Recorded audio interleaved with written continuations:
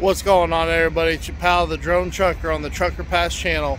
Today, me and my student are in Gary, Indiana at a Petro. You can see that they're kind of doing some work right here. See, this is what I hate about some of these truck stops, is that they do this construction to redo the pumps or something like that. But the thing is, they shut down all those, and then now you have this many right here that it kind of limits you on finding to get fuel. So another thing today we're going to talk about is parking.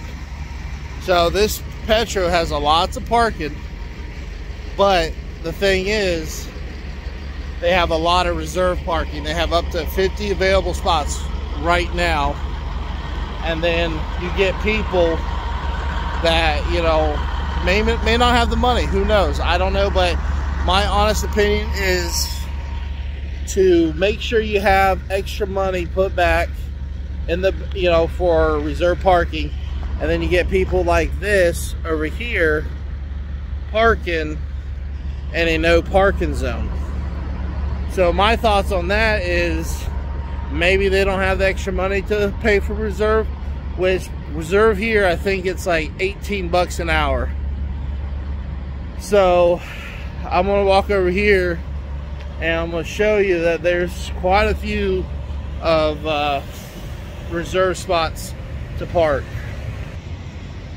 Alright, so as you see, all these are reserve parking.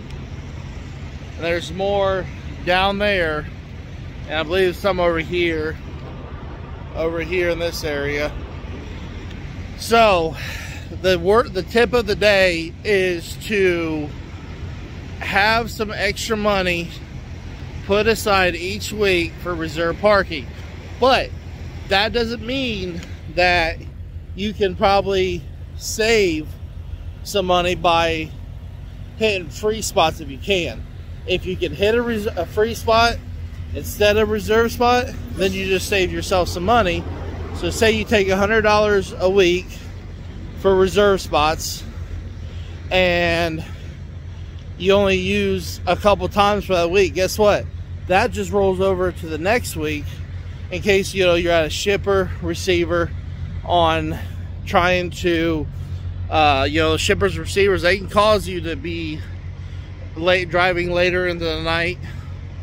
So tonight me and my student was able to find a free spot, which helps out a lot. So in general, save your money, have a backup plan.